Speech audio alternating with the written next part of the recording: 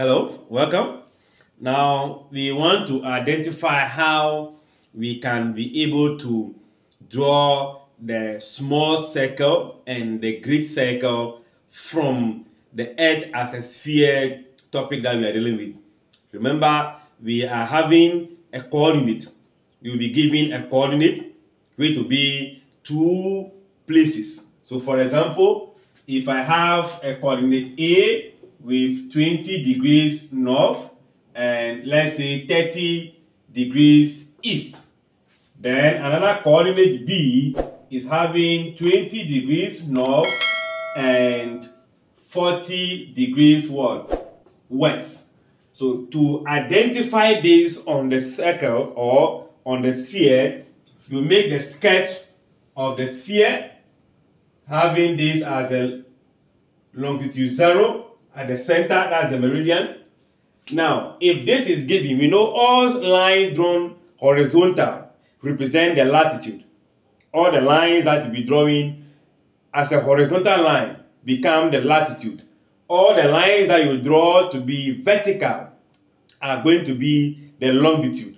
All right, and in the coordinate also, the first angle given to you is on the latitude. Then the second angle is on the longitude. So even though it is not indicated, we know that the first angle is going to be on the latitude, the horizontal line. Then the second is going to be on the vertical line, the longitude. So if I have latitude 20 degrees north, this is going to be the equator, which is also going to be a straight line. So the equator, that is latitude 0, the meridian, longitude 0. Then any line I drawn here become a latitude.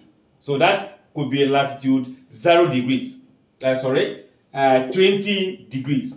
But since it is a sphere, which is a three-dimensional shape, it also have its counterpart cut off. It's a 3D. So if I cut it off, I'll be having this aspect or the below it, just like taking a football and cutting through it at the top. You see that you'll be seeing the end. Both ends is going to be a circle. That is the one we are drawing as a 3D. So this line is in front, then the dotted line is what? Behind. So you can see if that is a circle, then its center is now going to be here. If it's a circle, the one we draw as a sphere, the center is here. So that's the center of the earth. Then with this latitude 20, let me indicate the 20 here, degrees north.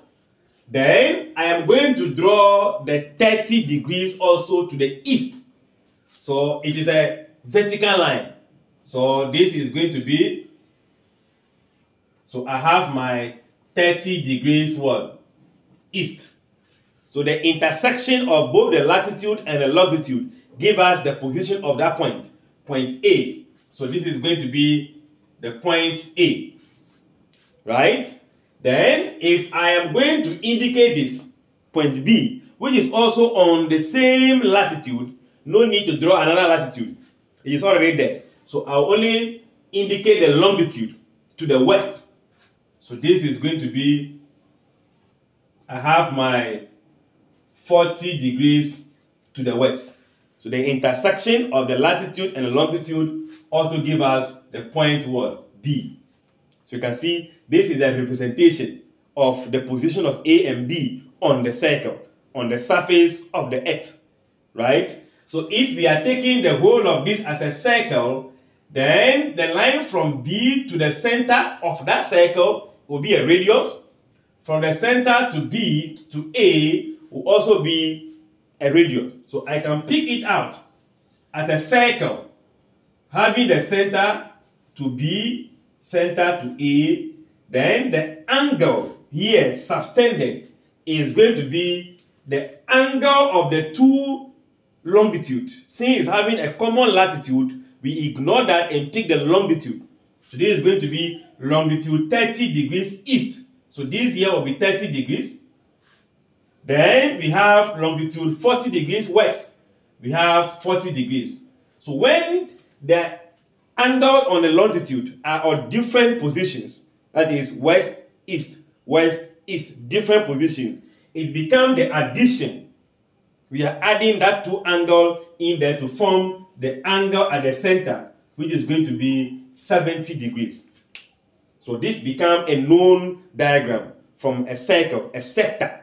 How do you find the length of an arc of a sector? Which is going to be the length of AB becomes theta over 360 times what? 2 pi r. And remember, I'm using a small r because that r is the radius of that small circle, but not the radius of the earth. From here to any point on the latitude is going to be the radius of that particular what? Earth. So this is what we are going to be dealing with. So this is a small circle. If it is C on, let's say, 50 degrees south, and let's have 30 degrees east, and D is also on 50 degrees south, and let's say 45 degrees what? East. What will be the representation on the globe? So I am going to also have the indication, with this being the meridian 0. Then I am going to locate 50 degrees south. So it means it is towards the bottom. So this line is going to be here. So 50 degrees south. Then I am going to locate 30 degrees to the east, which is going to be this line. So 30 degrees to the east. Intersection will give at the point C, right? 50 degrees south, 30 degrees east. Good. Then we are going to D, which will be 50 degrees south, again, the same latitude, then 45 degrees east. You can see that it's also going to east. But this is the meridian 0. So as I am moving from the 0, I'll be having the angle be expanding. 0 degrees, 10, 20, 30 in that order. So this is going to be here, whereby I'll be having this to be the 45 degrees east. The intersection of this will also be here. So CD. Now, let's complete this circle.